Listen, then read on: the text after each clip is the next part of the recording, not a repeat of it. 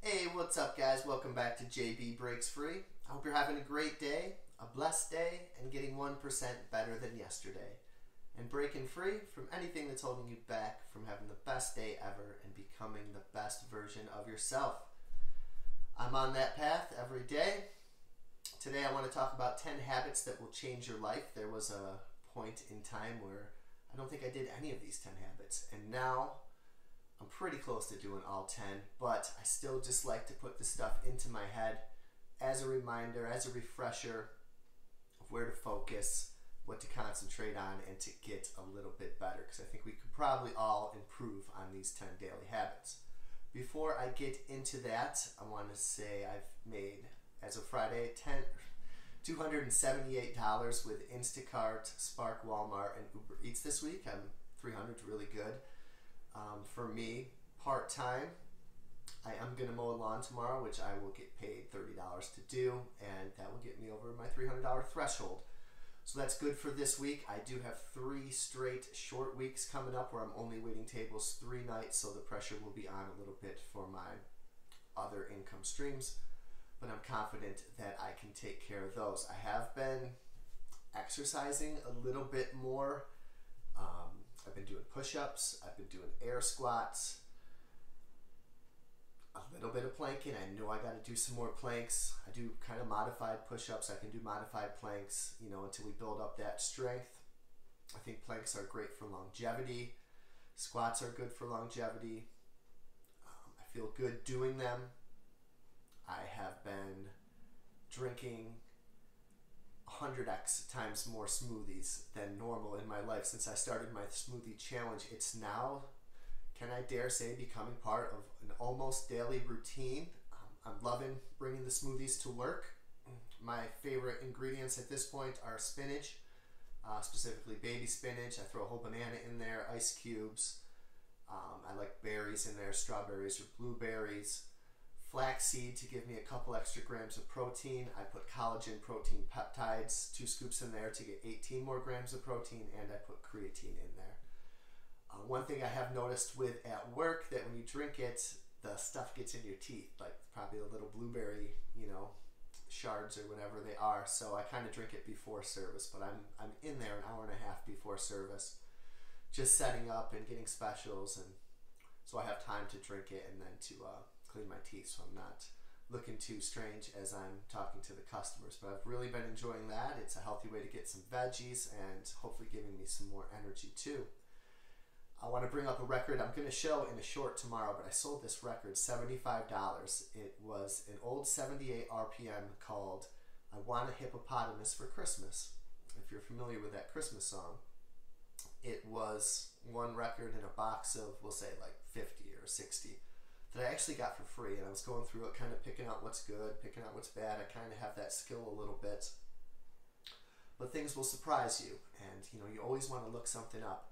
And I didn't even see that I Want a Hippopotamus for Christmas side. I saw the other side, the not popular side. I think it's called like I Want My Ears On Straight or something like that, a kids record from probably the 50s. And I looked it up, and oh my God, it's going for like $75, $100. I'm like, geez Louise.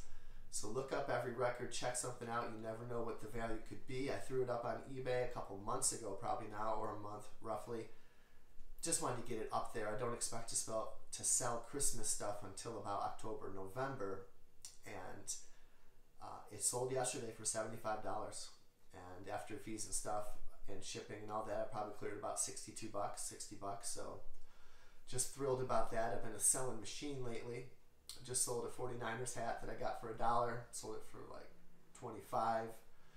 Bunch of Elvis records and polka records even, just with a great hobby, which is something that I will talk about in the 10 daily habits. Also, sometimes you find strange things in the, when you pull the albums out of their sleeve, their cover, you can hear some things floating around in there. A couple things that I've kept. This guy playing guitar, I think with flowers in his mouth or something. Nothing on the back. That's kind of cool. Then there was this, 1966. This is from my hometown, Abraham Lincoln stamp. I don't know, for some reason I like the year 1966. If I could go back, that might be one of my years to go to. there was this cool card,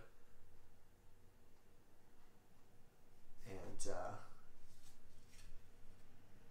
does have some names, like the name of the baby, and a baby shower invitation, and Wall Street, and for Joyce Blowers. I should try to look up this person and see if I can find them. If they were born in 1966, I can do the quick math. Who knows? They might even be a customer of mine. So I might look up and see if I can find that person. That would be kind of cool. But let's get into the 10 daily habits that can change your life. Number 1, wake up early. I think that one of the biggest life hacks for me has been waking up relatively the same time every day. And that for me is hovering around 7 a.m. And, I'll give myself a snooze even to like 7:08 or 7:15, but that's it usually. I'm up between 7 and 7:15, and I'd love to get that an hour earlier, so I think I can get better there. There's lots of ways that you can practice waking up early, and I think we probably all could use another 15, 20, half an hour to our day, right? So maybe we could wake up a little earlier. We can do so by gradual shifts. And also for me, it was finding purpose and finding passion, self-improvement, side hustling, becoming free, becoming debt-free, having energy. So those are just some ways that get me up and ready for the next day. And I'm always excited about the next day, which is a great thing. Number 2 of the 10 daily habits that will change your life: drink loads of water. I thought it was 64 ounces a day, but then I thought it was double that, a liter a day, 10 glasses a day. I used to think it was 8 cups of 8 ounces, so 64, but even 10 glasses a day, and to start your day with a big cup of water. And I've been reading more and more that warm water or even room temperature water is better than cold water. I'm not positive on the science there, but drink loads of water, number 2. Number 3, a soothing bedtime routine. Get your stuff ready the night before. I know my wife does a lot of that with clothes and prepping up for the morning. Can meditate, can journal, of course, limiting screen time. We'll talk about reading as we get down more, but you can read a little bit before bed, listen to soothing music. Always to have a soothing bedtime routine, and to go to sleep without worry. And I honestly kind of do. That wasn't always the case. It is now, knock on wood. But I kind of lay my head down easy at night, looking forward to the next day, and grateful for the day that I just had. So I think that's a pretty good place to be in. Number 4 of the 10 daily habits that will change your life: form a habit of regular exercise. I know for me, if I could do it before 7 a.m., would be a life changer for me, but I'm in such a good routine right now, it's hard for me to break. And I've honestly been staying up a slight bit later. I've been really like Breaking Bad. When I get out of work and everyone goes to bed, I'll ice my feet, my neuropathy feet after a day of gig work and waiting tables, and I'll lay right on that couch and I'll watch Breaking Bad till 11ish. But I was going to bed between 10 and 11 at one point, but I've been inching up a little bit, so I gotta keep an eye on that, make sure I don't become a night owl. But mornings is a great time for exercise. Starting small, which I kind of think I'm doing, make it consistent over even intensity, and workout clothes. Like I got my t-shirt, I've been wearing my mesh shorts lately. That just lends itself more to stretching, to squats, to planks. I know psychologically for me, the mesh shorts means I can be a little bit more active. I even have these dry fit shirts that are a little bit tighter that I've been actually throwing on for the first time in a long while, and I think just feeling a little bit better about myself. Having the smoothies, being a little bit more mindful with my eating habits. Had a little slip up late last night around 11. Good God. I'm at 192 right now for weight. I would love to get into the 180s. That would be a massive victory for me, and that would make me want to keep going. So I'm looking forward to getting that win. But regular exercise, for me, I have a lot of body pain. My neck, my wrists, my left knee, my neuropathy in my feet, my lower back. So sometimes moving is hard for me. Exercise is hard for me too, because just to I'm going to wake up that pain. And then as we talked about before with pain, I notice the pain a lot more when I am not doing the habits that mask my pain as far as vices and bad eating. So it makes me a little bit hesitant, but I'm making some moves anyways. And there's actually a stadium here, a high school stadium, that I want to start walking some stairs and see how that goes. I'd love to do that early in the morning. So that's sort of my plan for a habit of regular exercise. Number 5, eat mindfully. Chew slow and savor. One thing that I have to do, and I think when you're not great at eating mindfully and with a sweet tooth and snacking, especially late, is to track. Spend tracking is huge, and so is food tracking. You got to know what it is, know your habits. Listen to your gut, not your emotions when you're eating. Don't look at it as a reward after a long day, or sometimes I like a sweet treat after a lucrative morning of gig working, because it just made, let's say, $80 or something, and I can afford a $3 cookie or $2 cookie, why not?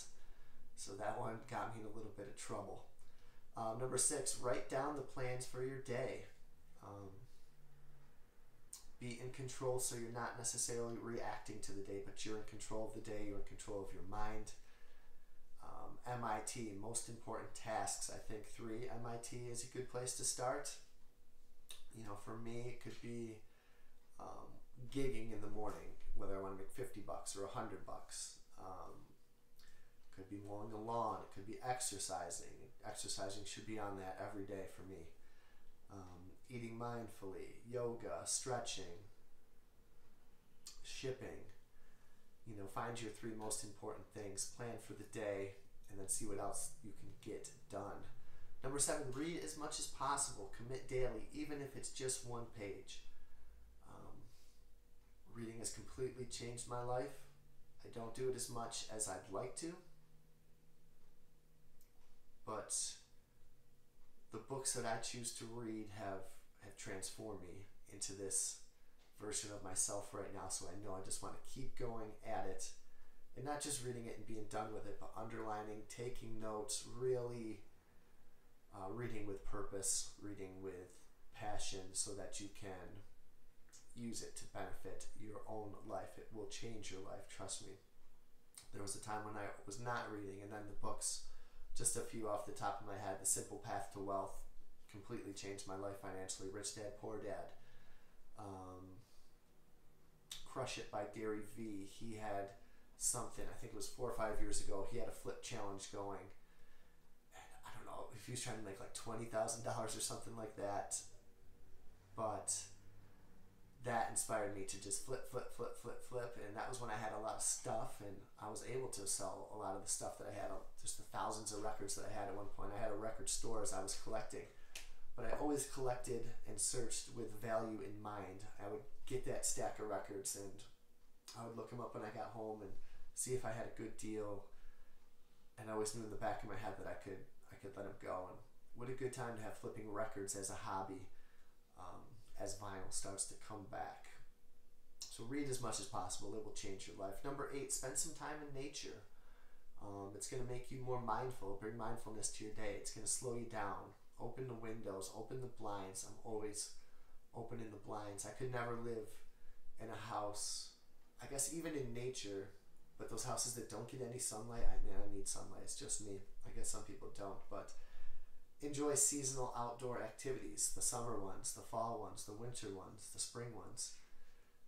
Get those into your life. Get out there in nature. Number 9, indulge your hobbies. I'm a big hobby guy. What makes you happy? Those little moments of joy. Singing, dancing, writing. For me, guitar is a big one. Writing songs is a big one. Side hustling is a hobby. That's a good hobby. Find hobbies that make you money, not find a frugal hobbies, right? Minimalism, self-improvement are hobbies for me. Listing stuff for sale, garage sales are hobbies, thrift store. There's lots of hobbies in the personal growth, self-improvement area. So indulge your hobbies and it will change your life. And finally, the habit of self-care. Prioritize yourself mentally and physically. Maybe I spent at one point too much physically and not enough mentally, and then lately maybe too much mentally and not enough physically. So we got to find that balance. Also enjoy solo time. Solo time for me is 8 to 10 a.m. on the weekends, looking at garage sales. That's just a time of pure joy for me. I get a lot of solo time when I do my shopping in the morning, and you got a 10-minute drive, or you're in the store by yourself and you're kind of making it a game of, do I know where this thing is? Can I find it? How quick can I get this order done? And there's an item that I've never seen before. Okay, so now I know where that is. And just these little fun games that you play with yourself to gamify your day, to gamify life, to practice self-care mentally and physically. So I hope that these 10 daily habits will change your life. I hope that you implement them, or it's a refresher and a recharger to refocus on them. Hope you have a great weekend, and I will be talking to you soon. Break free.